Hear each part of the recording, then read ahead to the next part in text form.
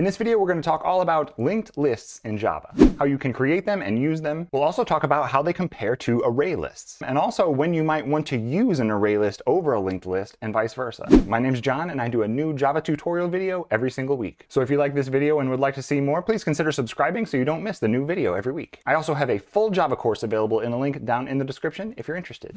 I think a great place to start would be to just go ahead and create a linked list and an array list right here. Let's just say we wanted to create a list of names, so it'll be a list of strings. If we wanted to do that with a linked list, we would just say a linked list string, because it's a linked list of strings. And then we need to give it a name, so we can just call it names linked list equals new linked list. And if you're using Java 7 or higher, which you should be, you can just use the diamond operator here, so just the less than and greater than symbols, open and close parentheses, and a semicolon. In older versions of Java, you had to specify the type that the list holds here as well, so you would have had to put string here. But now with the newer versions of Java, it can infer that type by the type that you put here, so you can just use this diamond operator now. Of course, we need to add the import for linked list, which is just java.util.LinkedList. Now let's look at how we would create an array list and compare them. We just say ArrayList string, give it a name, names ArrayList equals new ArrayList. Same diamond operator, open and close parentheses,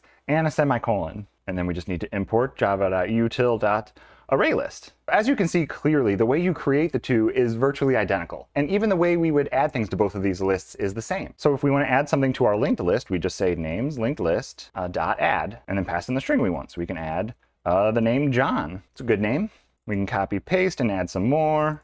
Paul, George, and Ringo.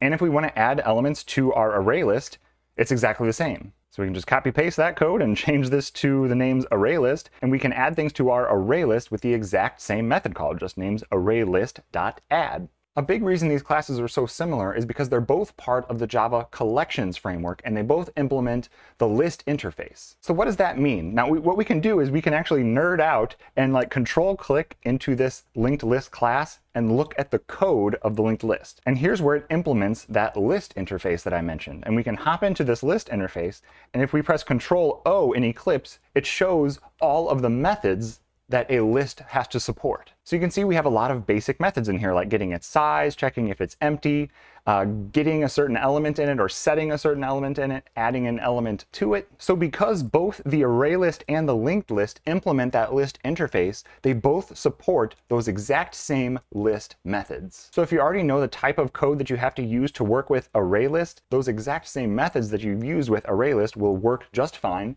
with your linked list. So you might be thinking, hey, John, it looks like these are basically exactly the same. I use them the same way. What's the difference? Who cares whether I use one over the other? The difference between these two classes comes from how they're implemented behind the scenes, and depending on what your specific program actually has to do with these lists that it creates. Using one versus the other could dramatically impact the performance of your program. So let's talk about how these are implemented. Let's start with ArrayList. As you might know, ArrayList actually uses an array as its underlying data structure. And just as a quick refresher, you could create an array of strings in Java like this, like string array names equals new string array, and you have to give it a size. Let's say we gave it size 4. As you may already know, an array in Java is a fixed length. So once I've given this names array a size of 4, this array will always have exactly 4 elements in it. What if you start your list with 4 things in it, and later on you find you want to add more things to it? Well, you can't. You're going to have to make a brand new array that's a bigger size, and then you can add more things to it. But if you had to program that yourself, that would be a whole lot of work, right? So what ArrayList does is it does all of that work behind the scenes, so you never have to know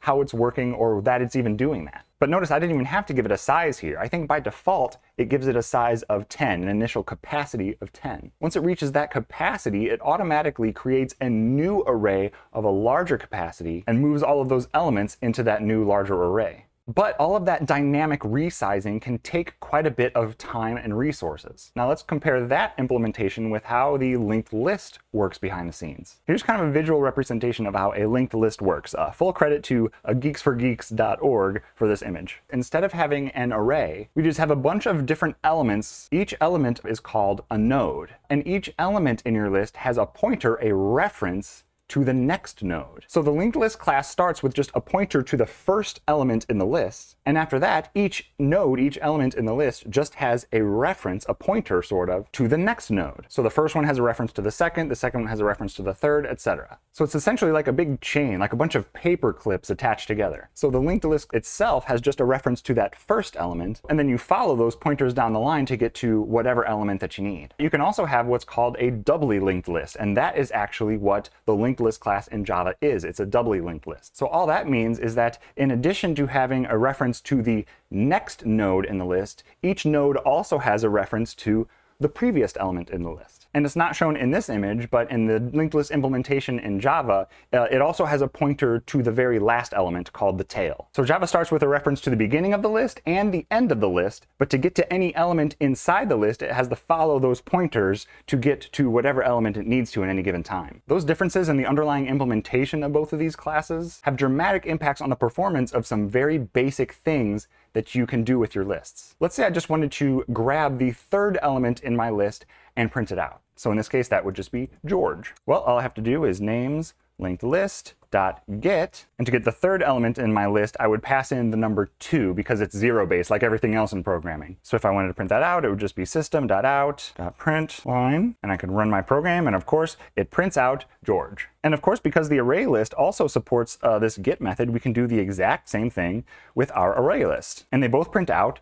George. But when you call this method on each of these two classes, what they have to do behind the scenes is way different. In the ArrayList behind the scenes, it uses an array to store all of the values. And arrays have super fast, what's called random access. That means you can tell Java to get any specific element in that list. It doesn't matter which one, and it runs in constant time. That means it doesn't matter which element you ask Java to get, it takes the same amount of time to get it. It takes the same amount of time to get the first element as it does to get the 5,000th element or any element in between. So down here, when I say, hey, ArrayList, give me the object at index 2, it does it immediately. It can go right to that index and grab me that George value and print it out. But how it works in the linked list is way different. In a linked list, Java doesn't start with a reference to all the elements in between. It just starts with a reference to the beginning element and the end element. And if it wants to get any in between, it has to follow these next or previous pointers to get the element that it wants. For example, if you had a list of like 1,000 elements and you wanted to get the 400th element, it can't go directly there. It has to just start at the first element and keep getting the next value over and over and over again until it gets to that 400th element, and then it can finally return it. That operation is way slower for a linked list